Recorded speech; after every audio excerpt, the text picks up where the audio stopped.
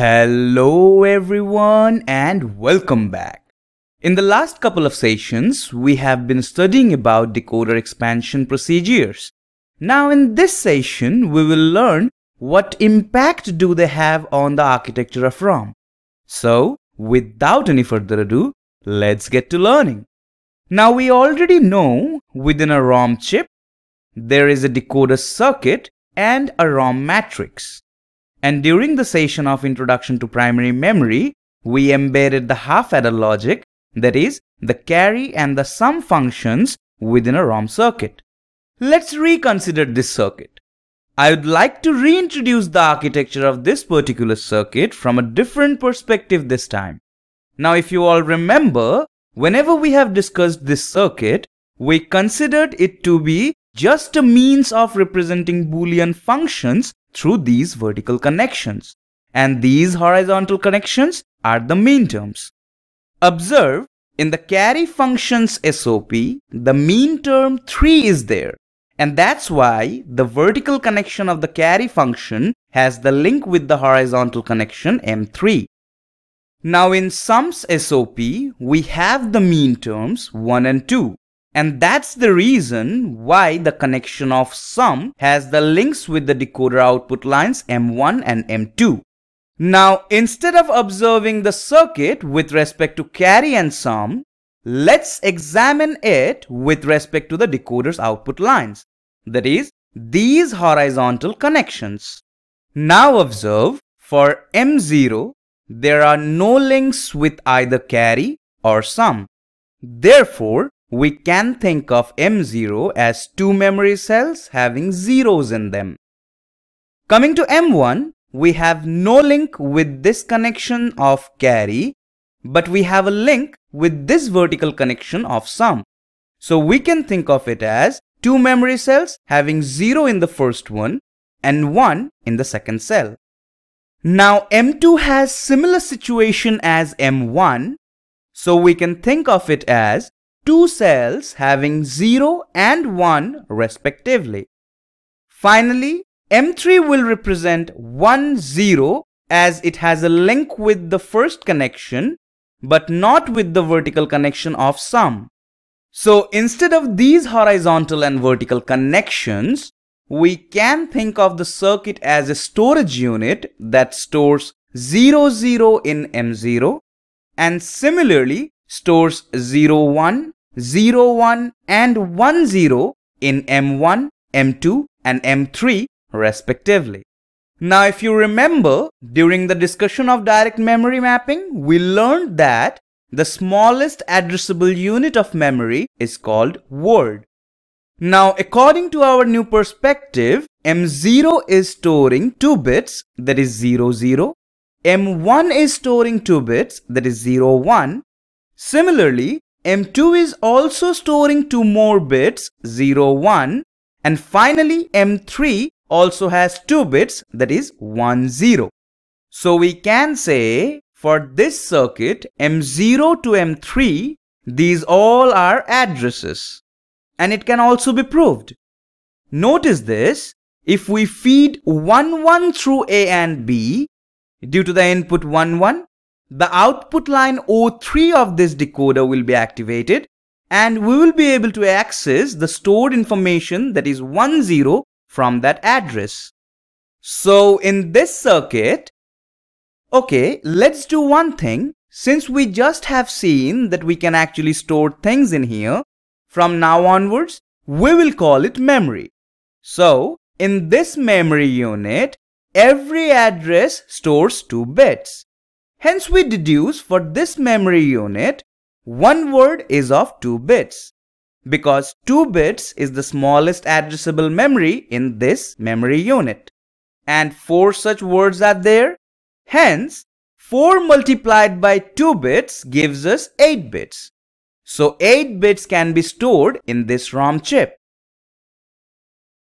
Now let's consider a 2 to 4 decoder with 8 vertical connections. And we all know, initially, all the links will be connected. Now from our newly gained perspective, we can say, this is a memory unit which looks kinda like this. Also, since initially all the links remain connected, hence all these cells will have 1s in them. Now notice, each of these are of 8 bits.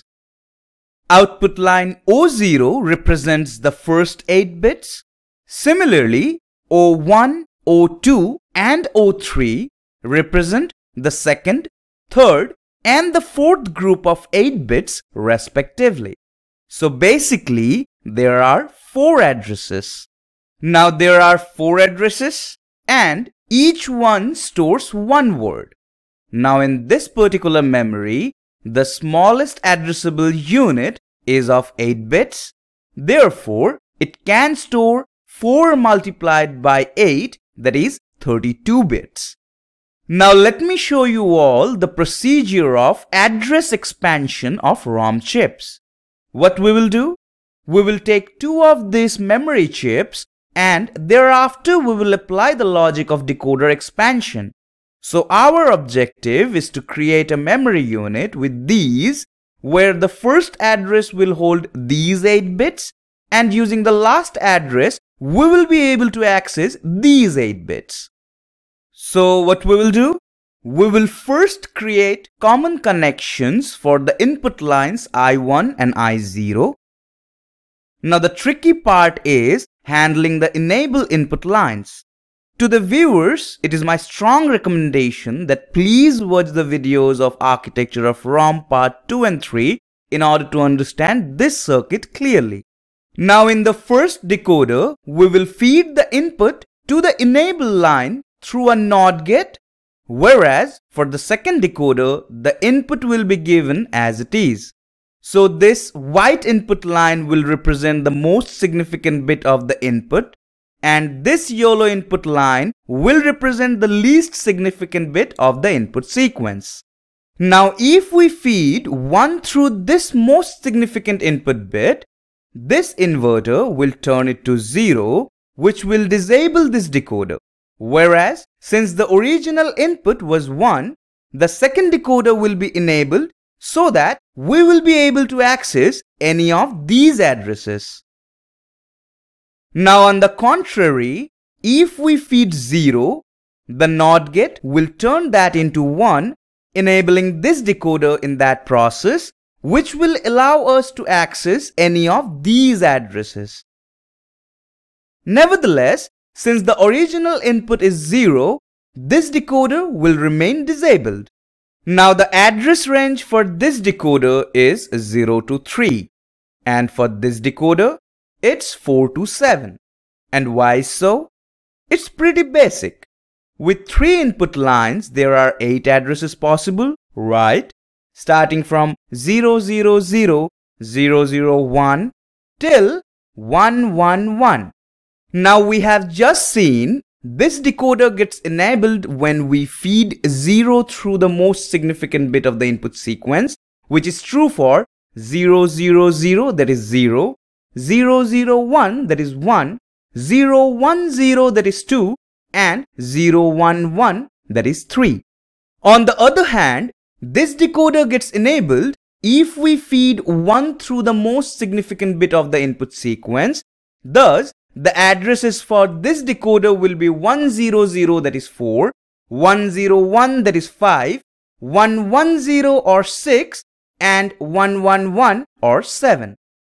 So altogether, in this memory, we have 8 addresses, and clearly the word size is 8 bits. So this entire memory can store 64 bits. Now notice that using 2 ROM chips of 4 addresses, applying the logic that we acquired from decoder's expansion procedure, we created a bigger memory unit with more addresses. This is called address expansion of ROM.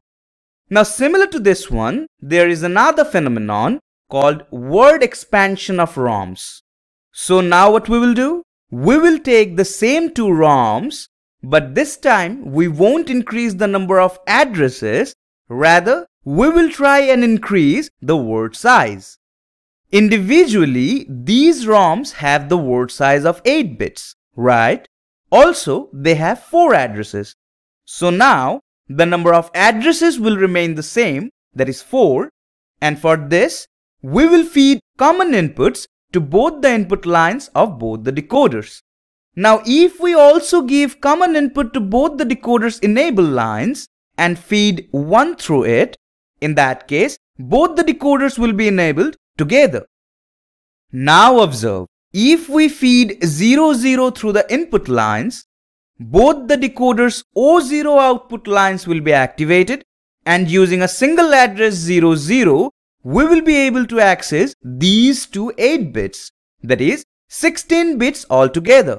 Similarly, if we feed 0, 1, O1 of both the decoders will be activated, and again we will be able to access 16 bits, 8 plus 8.